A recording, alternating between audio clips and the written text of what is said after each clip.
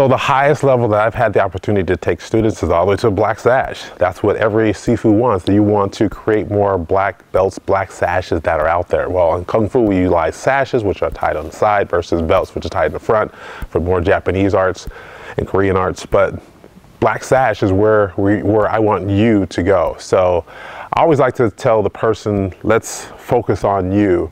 But yes, as far as me and my tenure in teaching and where I've progressed my students was all the way to the point of black sash and to the point where they now have to should be teaching. Okay, so hopefully that answers your question.